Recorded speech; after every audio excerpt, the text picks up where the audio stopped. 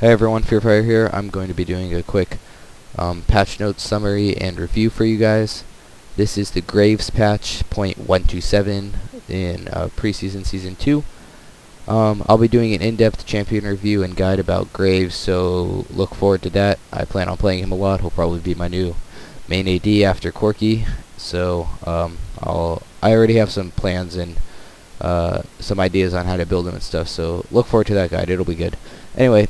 On to Corky, his Gatling gun got changed. It's basically getting buffed early game. It has a higher base damage now, and it scales with bonus attack damage instead of regular attack damage, so it'll still carry over into the late game, and it's now 4 seconds at all levels instead of scaling from lower to higher. So I think this is good. It's a slight buff in my mind because it's keeping his late game where it is, but buffing his early game. Corky should be seen more often than he is. He's pretty strong. Mana Moon Triforce, just a lot of burst damage, which is something you wouldn't expect from an AD, and he has an escape mechanism, a debuff with his armor debuff. It's a shame that his Q doesn't blind anymore. It used to have like a 35% chance to blind, or a 35 chance. It would blind them, but it wouldn't be a total blind. They'd have like whatever. It would give them a 35% chance to miss. Anyway, that allowed him to duel. Now he can't do that as well, but he can still do so much damage and lots of burst damage. He's still really competitive. That nerf just made people stop playing him, which, whatever, more for me, I guess. Anyway, Gangplank is getting a slight nerf, which is putting him right where he needs to be in my mind. His raise morale, movement speed is being reduced by 6 at max level, which is hardly anything. His attack damage on it is being reduced by 6 again at max level, which is more psychological than real, but he was still a little too good in my mind. He wasn't balanced. He was a little OP. He was still being first picked and stuff like that. Picked very often in high elo and competitive play. 6 attack damage might not sound like much, but when you're critting for like 250% or more, like with an Infinity Edge, it's going to be around 15 less damage. Still not much, but it could be the difference between whether or not someone lives. Still, this is just going to put him right where he needs to be. He was a little OP. This is enough to put him where he needs to be. Kongwei getting a pretty significant nerf, even though it doesn't look like it, reducing Bioarcane Barrage's duration from 10 seconds to now 8 seconds. So 2 seconds might not sound like much, but Kog'Maw builds attack speed, so 2 seconds of that attacking is like 4 or 5 attacks that he's not going to get at that increased range with that percentile damage. So pretty big nerf to him, which is fine. He was a bit OP, but not extremely OP. Not too many people realized it either, but he was still very powerful. His late game was just insane. Anyway, this is exactly how you would fix it, so good job, right? I think we'll be fine. Orianna's base attack range increased by 25. It was 500 before, which is pretty small, so alright, fine. Increased by 25. That's good. Riven's Broken Wings, it was just changed the way that it interacts with minions and the way it functions with like the code, I guess. The attack command. It now counts as an attack command when you use it to lock onto a target. Yeah. Anyway, it also has a slightly extended duration of collision ignoring with minions, so you won't like run into minions right after you use it. Anyway, Shaco's health per level increased, and his base health and mana were increased, so this will make his early game a bit stronger, which is good because it was kind of hard to jungle him early game. This isn't a significant buff, but it'll be noticeable. It's an extra hit or two you'll be able to take from minions. So, fine, it's good. Shaco needs a slight early game buff. He's definitely pretty powerful right now. He's difficult, so I don't think we'll be seeing him too much, but he's not underpowered. So, anyway, Skarner, I've been seeing some good Skarners lately. Good Rivens also, by the way. Anyway, I've been seeing some good Skarners lately. This is before the patch. Anyway, so after the patch, I expect to see a lot more Skarners. I think he's going to be a competitive pick now. Attack speed being increased by 0.9% per level. He has... I'm not going to say anything more about that, actually, before I check my facts. Anyway, Energize will no longer activate when attacking towers, okay?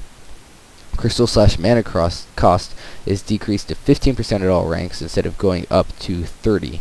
So it's decreased to 15%, which is half of what it used to be at max level, which is great because this was his staple ability, and before it seemed like you'd have to choose between jungling or ganking, because if you went to jungle, you wouldn't have enough mana to gank. This will solve that problem. So Skarner, very competitive pick now in my mind. He was better than people gave him credit for. Anyway, Now he's really good. Fracture will heal Skarner even if it kills the target. Before it would like mark them, and then if Skarner attacked them or used an ability on them again, it would consume the mark and heal them. Now if it just straight up kills them, he'll still get healed. And the duration on his ultimate increased by 1/4 of a second. Might not sound like much, but considering the fact that it's a suppression and that you can move them, 1/4 of a second is noticeable. Pretty significant. Just but not huge. Anyway, Talon, good. He needs a bit of a nerf. People are figuring out how to play him and abuse him, especially in a high elo.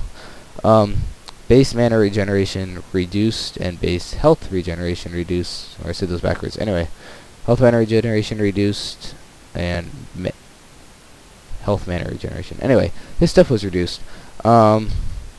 He had a bit too much sustain, I guess. That he was really powerful in the lane. He was able to harass well. He was able to farm well using his rake ability, and this will kind of put his laning in check without actually touching the damage on his ability, so he won't fall off late game or anything like that, which is the type of nerfs that they should be doing to people that have that seem overpowered in one aspect of the game but not another. Anyway, we'll talk about Dominion here. The ambient experience gain has been lowered by 10%, so the passive experience that you would get is now going to be 10% less. You didn't get too much, so lowering it by 10%, I mean, if you take like 10% of 100, yeah, that's 10. If you take 10% of like 50, that's only 5, so it wasn't too much before. I don't know why I just explained that to you guys, but anyway, it wasn't too much. Lowering it by 10% isn't going to be too much. 10%, yeah. Anyway, I think it'll just help make the late game arrive slower, but honestly, the type of characters that were overpowered and still probably are, like Xin Zhao, AD, Scion, Tryndamere, kind of, Akali, Jax, and they're all like AD or hybrid. The problem was that you get items so fast, not necessarily experience. AP people, I feel, are underpowered in Dominion, so this is going to nerf APs more than ADs, as APs need the levels more than ADs do. So I would have reduced gold gain by like 10%, but we'll see how it actually pans out. You can't really tell how this is going to affect the game just by these words here, so we'll have to see. Lowered the point where Nexus health will only be affected by capture points, and not by champion kills or neutralizes, to 100 health from 125 health, so it'll just help the game end faster. Health packs give 20% more mana, and personal score was reworked. It will reward defensive play and pushing and stuff like that, so it'll just more accurately reflect how well you contributed to your team, but whatever, not too many people even care about personal score. So items, Tear the Goddess, Archangel Staff, and Mana Moon will now display their current bonus mana again. They used to, and then it was randomly removed. It like randomly disappeared in a patch. I don't remember. I think it was last patch. Anyway, it'll be back again, which is good. That's how it should be. Hextech Gunblade was nerfed quite a bit. The attack damage reduced by 20, ability power reduced by 5, lifesteal reduced by 5%, spell vamp reduced by 5%, and spell vamp is now unique. I think that's a bit of overkill, but I think it's also okay.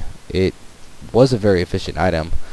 This is nerfing it too much, but the types of characters that it was on, like Jackson, Akali, and Katarina, for instance. Well, Katarina isn't like overpowered in my mind. Stopped easy by CC. Anyway, Akali and Jax were somewhat overpowered, and this item contributed a lot to it. So by nerfing it a bit more than it needs to be, some of that is kind of spilling over into Jax and Akali's playstyle and competitiveness. So it should help put Jax and Akali a bit more where they need to be, especially on Dominion, where they were just overpowered. So again, we'll just have to see. Sorry, I can't really determine how much this is going to affect the game, but I mean, yeah, Hextech Gunblade, this is overkill in my mind. I wouldn't recommend buying it. I'd try to find a different way to build them. So yeah, there's not too much to talk about, because honestly not too much has changed. Gangplank is now right where he needs to be. Kog'Maw, we'll see how that pans out. I think he's right where he should be. Excuse me. Skarner is going to be the main thing to focus on, and Talon a bit, I guess, but Skarner I think will be a competitive pick now. People are already figuring out how to play and build him, and this is just going to make him even easier to build and play, I guess. So yeah, watch out for Skarner. And then Talon, yeah, Talon's even getting first picked, first banned. And when people are just constantly being first picked, first banned, you need to nerf them a bit. And his laning was actually quite good. Took people a bit to realize how strong his laning could be when built right. So this is perfect. And we'll see if other areas of his gameplay need to be nerfed also in the future. Anyway, I said this before, I'll say it one more time. If you want to get the patch notes a bit early, you can go to the announcements forum. They post them there a bit before they make it to their home page. And yeah, thanks for watching. If you watched my last one, I said I thought Kassadin would be overpowered after that patch, and excuse me, I think he is overpowered right now. People just don't realize it. So pro tip, use Kassadin in ranked. Get your rating up. He is very strong mid. He has silence. He reduces magic damage. He has escape mechanisms. AoE slows lots of damage. Anyway, great harass sustainability with his mana regen when he attacks. 90 extra magic damage when he presses W on his auto attacks, which is something. Anyway, he's very strong. If you paid attention to IEM, he was picked 5 times, I think, and all 5 times the team that picked him won. Which, yeah, could happen by chance, but he's definitely a competitive pick, and not too many people are realizing it, but we're starting to see him get banned every now and then. Anyway, Kassadin, good, use him. And, yeah, this isn't about Kassadin, though, this is about the Graves patch, and I am done. Some cool skins in this decor, by the way, if you're into buying skins, especially the Blitzcrank one. I like that. Incognito Blitzcrank. Definitely not Blitzcrank is the official name. He, like, dresses up as, Solid. Anyway, puts on a disguise, so it's the Halloween skins and stuff. So yeah, thank you very much for watching. Subscribe if you want to stay up to date with the videos, and look forward to the Graves in-depth champion guide and review, first impressions type of thing. Alright, so thank you very much for watching, and yeah, subscribe if you want to stay up to date with the videos. I'll see you guys soon. Thank you.